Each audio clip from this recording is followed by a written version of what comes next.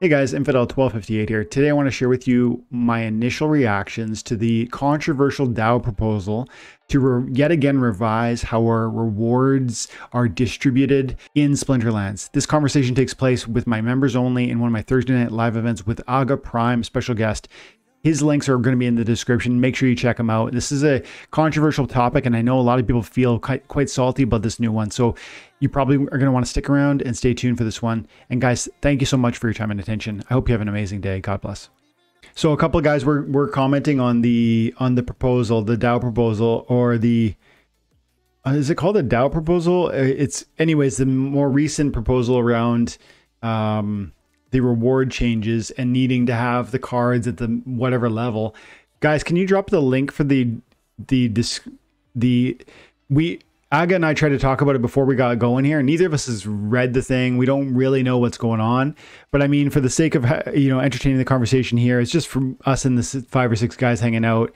And by the way, Paul, hey buddy, thanks for coming in to hang out. Maybe we take a couple minutes and try to share some thoughts. I know very little though. What I know is I watched half of Bulldog's video and it sounds like you now need to have, and again, guys, drop the link in the chat and I'll open it up. But I didn't see it over here. I went to Splinter Shards, I went to proposals, and then it's not active, I guess, right? So I'm assuming it's coming up soon. But then it's not even upcoming. So maybe there's a Hive post or something. So yeah, send me a link if you see it. And while you're doing that, I'll just tell you what little I do know. It sounds like because of the fact we created Modern and Wild, and Modern League has totally different collection power requirements. There's a new concern from the development team that collection power isn't what it used to be in terms of restricting low level investment with high level rewards. And with that in mind, they want to create this new mechanism where the rank battle gives you more or less focus points per battle, per win rather, depending on how many appropriately leveled monsters you use. I think that's all true. I think I'm understanding the situation correctly. And I also heard from Bulldog that I guess if you're playing in gold, I think you'd be allowed to have your monsters between the silver level and the max gold level, meaning you don't really need to have gold monsters to fight in gold. You actually need like the bare bones of it, which isn't, I don't know, it strikes me as reasonable, but I really want to think that through a bit before I get some more, I guess, deep dive on that. I'd love to see from the chat, and Aga, if any of what I just said jogs something, if you got an opinion you want to dive in there, I'm happy to give you space to think it through. I know you didn't come to it with notes or whatever, so if you don't have anything, that's cool too. And then I want to see the chat too. Like if you guys have, are you for that? Are you against that? And if you're against it, I'd love to understand why. Because right now I'm on the fence, but with a sense, with a general leaning toward it sounds reasonable, and so. Yeah, well, they're thinking things up there, Aga. Do you have any comment on that? Do you feel like that makes sense? Is it unreasonable? Do you have any feelings on that yet? So my only concern would be how like sharp of the nerf that is, because I do think that I don't want to eliminate the gamer who can, win in gold with a silver deck. Yeah. I think that still takes a level of skill. Mm-hmm. So I wouldn't want to nerf that out so much, but I do think if one is a point of the game as well to level up the cards. Yeah. And, it shrinks the supply, which increases the value. It's kind of incentive to do that. Yeah. Yeah, that's a strong point, right? Like we want to be careful and cognizant about the fact that we could potentially go too far with essentially nerfing the potential for rewards at a lower level with a lower level of it. Not necessarily a lower level we could go too far with nerfing those who have put a lower level of investment into the game, even if potentially talent allows them to climb to a higher level. And we, on one hand, we've said publicly, the Splinterlands team, and specifically Weirdbeard has kind of said repeatedly, we're trying to make heroes. We're trying to create storylines where people who have less climb to really crazy heights and really prove themselves in a big way publicly. And then there's like a stardom factor that the game can hold up and be excited about. And if that's the one goal, I'm not certain that this leans into that goal. It feels conflicting a bit, if maybe. Yeah, I agree. So that's why I would say I would have to look at it to see what kind of percentages we're talking about. Same. But like that's my immediate concern is that we want to keep that option out there, because I think at the end of the day, this is a game. We're having tournaments. We should allow for the skill to have a path to show their stuff. I think two things come to mind. First of all, I see Gathering the Magic dropped a comment, and he says, you need max level cards for the league below your current league, which is great. That's actually better than I thought. I thought you had to have it like within the gold range. That's actually, like if you're playing in gold, you need silver cards. I think that's pretty reasonable. But I had another thought. And I agree with everything we just said. We both we both just said that we want to be careful about going too far with the nerfs to the lower level. But one thing that happens, and we need to be aware of, is that bots, not Archmage and not Splintermage, but other bots, people who can code these things for themselves, their bot plays every minute, every 2 minutes. They don't need to. Splintermate has like a 10-minute minimum wait. Archmage is a 15-minute minimum wait, but you don't need to have a minimum wait. You can just run a script that has your game literally queue up every 2 minutes.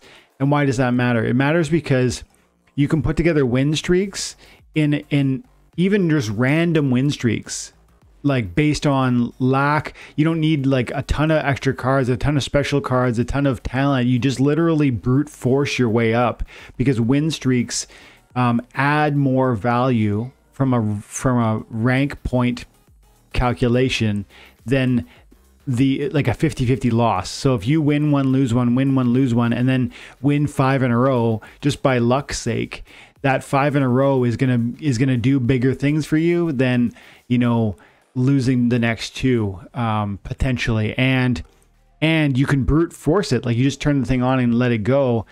And so I guess I would be worried about that too. And I don't know how to properly measure that. I don't have any data to hold up and say, look at these 20 games and I can prove this to you. But what I just said is a feeling I have about how we climb in this. And I think win streaks are super pivotal.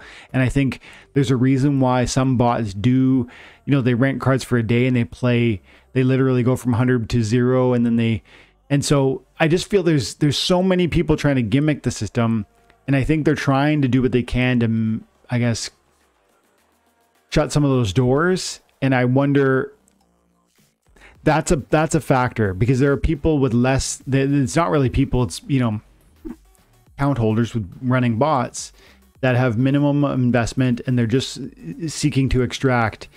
And I don't know. I'm not sure. This is the ongoing conversation of Splinterlands. How do we minimize their benefit while allowing human players to still have an opportunity? I don't know, man. I think Necro in the chat has a pretty good point. Okay, let's see here. I'm voting down this proposal. The theory is that it will stop the bots from playing 1BCX cards and therefore leave more rewards for real players. However, it raises the bar for new players. Yeah, it does raise the bar for new players. Also, from a strategy point of view, there are some cards that you don't want to level up. That's something I thought about too. Yeah, that's a good point. And I almost forgot to mention it here, but I did think about it when I was listening to it, because that happens to me a lot. Not just chicken. Like, it happens to me a lot. There are some monsters you just don't care to level up. In fact, today I recorded a video how powerful the exploding dwarf is. It's a fire card. It's super powerful. I did like a 3-game win streak with that thing. And you don't necessarily need this thing if you're playing a diamond or champion. You don't need it at level 10.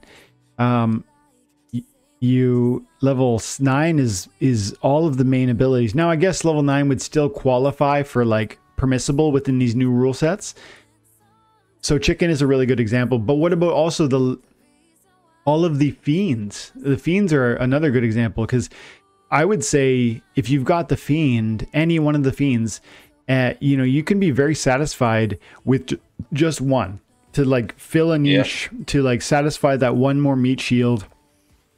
And I would argue there's no point whatsoever to have a level 2 or a level 3, except for this stipulation of how you need to have the appropriately leveled monsters. So I hear you, Necro, and I think I agree with your 2 points. I still don't really know.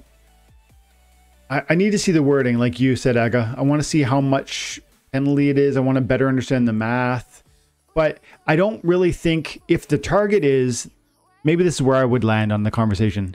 If the target is to reduce the sort of exploits at a lower level from people who don't invest much, specifically bot owners, then I think the issue, because that's the issue. It's not John Doe who has one account who's playing at silver with bronze cards. Nobody cares about him.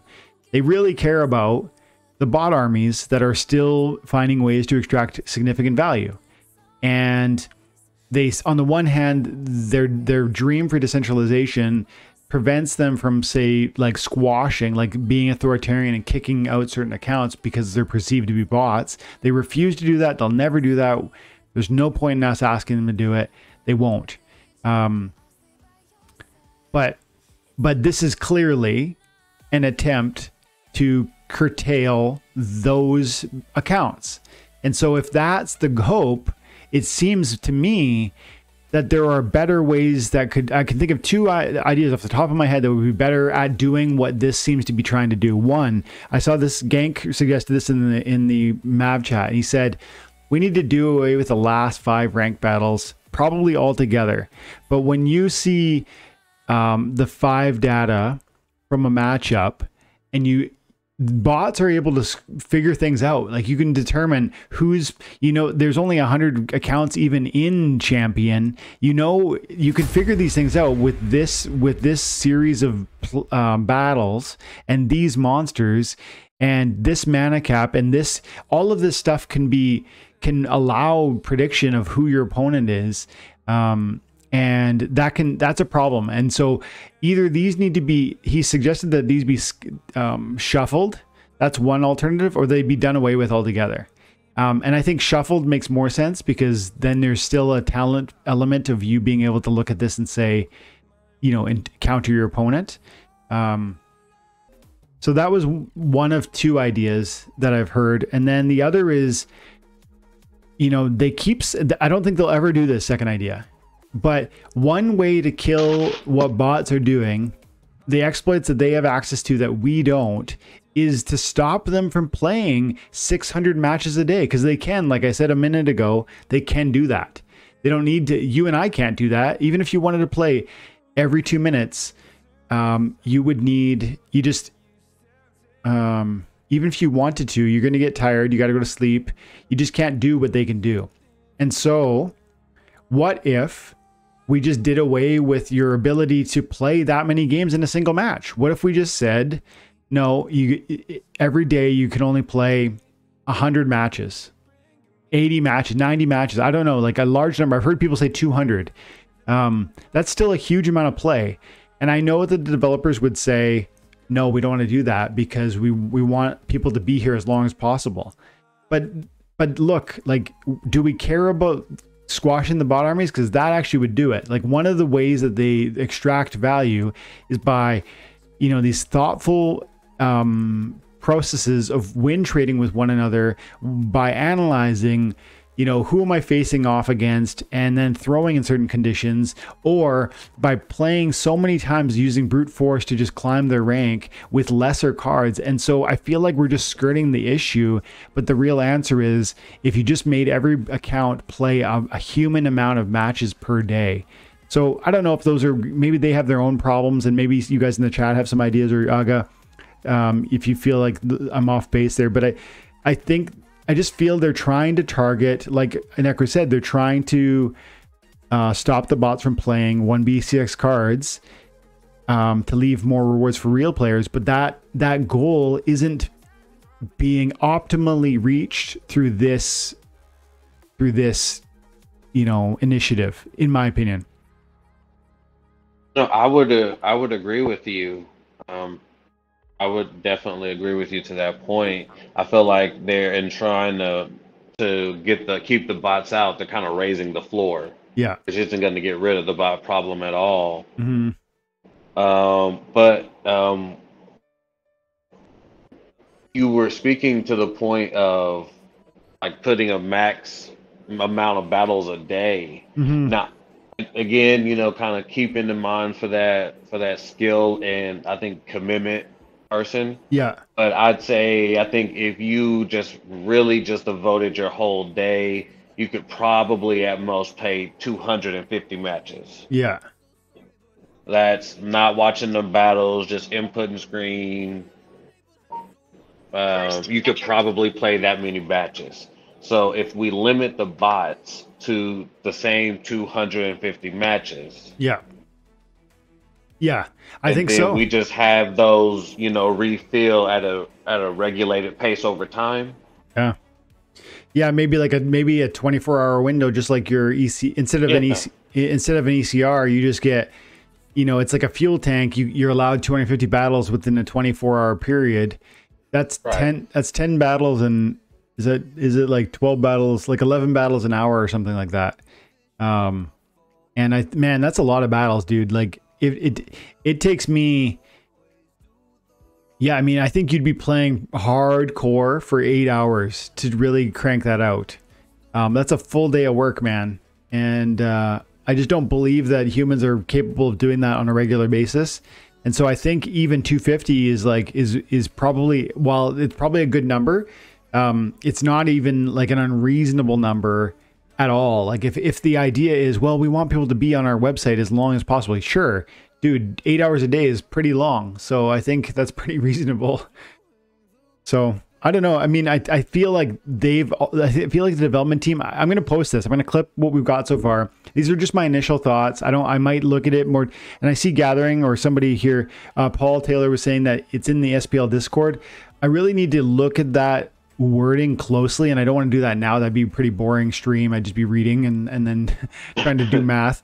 But Paul, thanks for sharing that. I will go look at it. This will just be my initial thoughts on this because it's not even out yet, but I guess I'm leaning towards a no with a heart for like finding a better solution. Not that I don't want these sorts of solutions to come to minimize. I do want them to come because I do think it would help to minimize the bot victories and extraction.